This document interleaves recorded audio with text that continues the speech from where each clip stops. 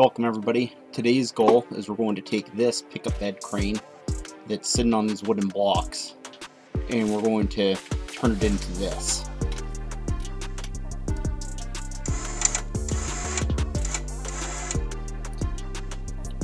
To make this happen, I took a piece of 4x4 box tubing that I had kicking around. It's a little bit rusty, but not terrible. I cut it in half and then notched it where it would sit over the frame of the tongue of the dump trailer.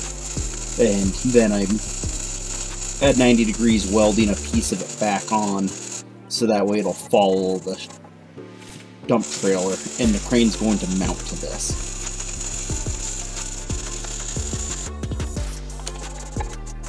The cut on the angle iron wasn't quite 90 degrees, so when I used my magnet clamp to hold it at 90 degrees, it did create a wide gap that had to be filled.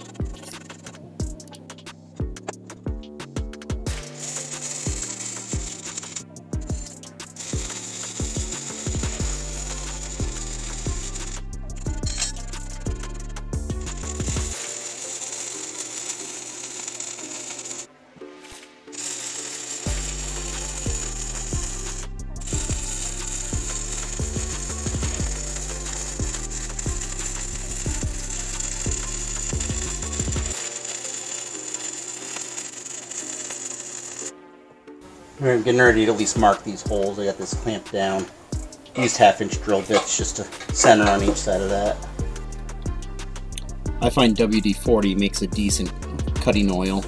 Keeps the bit a little bit cooler and lasts a little bit longer and cuts a little bit better.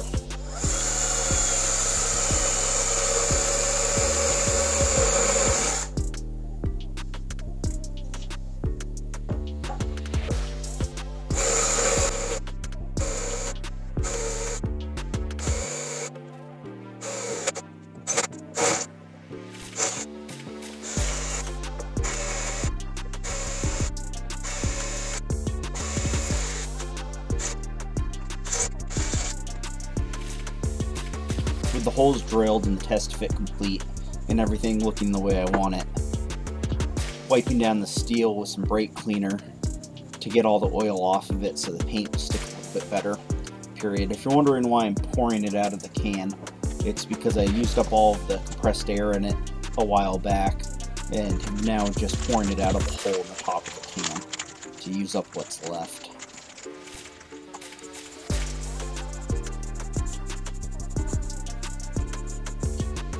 For paint, I'm doing a base layer of flat black, and then I'm going to go over it with rubberized undercoating to help give it a little bit of corrosion protection long term. My biggest concern about this installation is the amount of torque that can be generated by the lever arm.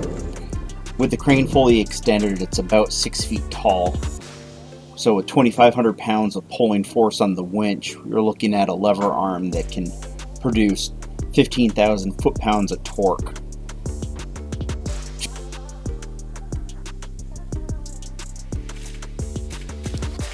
To secure the crane, I'm using 1/2-inch diameter U-bolts that come around the frame of the trailer and then up through my base plate. The reason why I built it to come off to the side, as you see in the picture here, is so that if I'm lifting off of this side of the trailer, it's able to resist the torque in that direction a little bit better. With the wires on the other side, I did not want to go both directions, so I'm going to limit myself to working off the one side or straight back most of the time.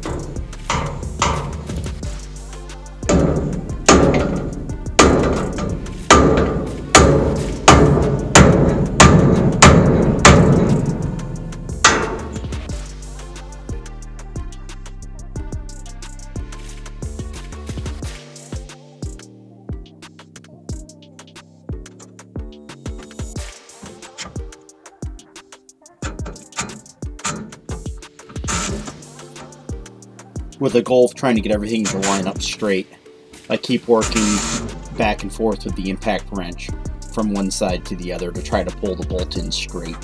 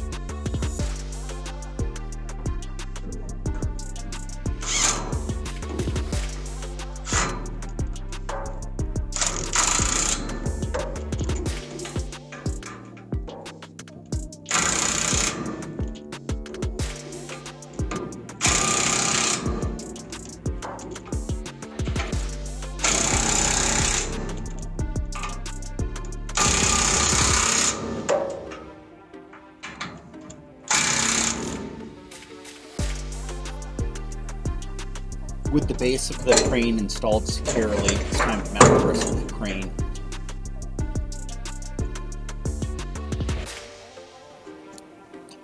Despite being able to pin everything in place for transportation down the road, I'm also adding a strap off of this one leg of the frame to help secure the winch cable to hold things in place and reduce some of the rattling.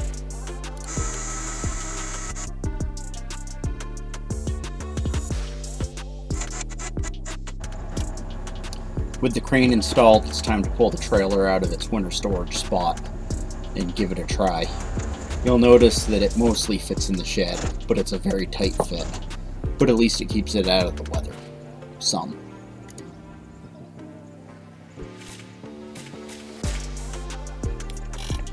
What made me go this route was I wanted the ability to winch things all the way into my dump trailer without having to worry about not being able to dump or not being able to pull it all the way in.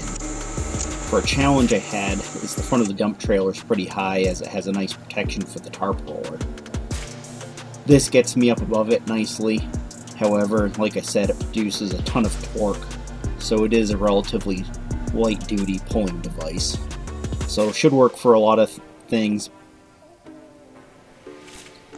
While I do consider this to be fairly light duty, I am pleased with how this came out. I have considered whether or not I want to try to do some sort of a hook to tie back the crane with to reduce some of the forces being applied at the base. But overall, I'm happy. Let's see it load a log. And do note that this is purely just for demonstration purposes. I had no purpose to actually pull this into the dump trailer.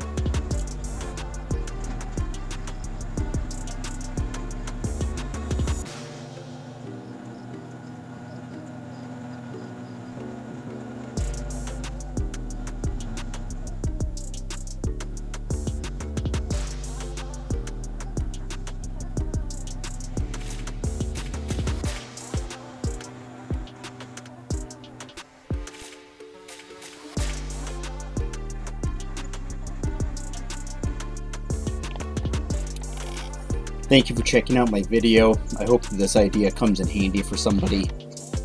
If you have thoughts on what would make it better, or a better way to do what I'm doing, besides getting a tractor, which is a long-term goal, love to hear it. Anyhow, have a good day.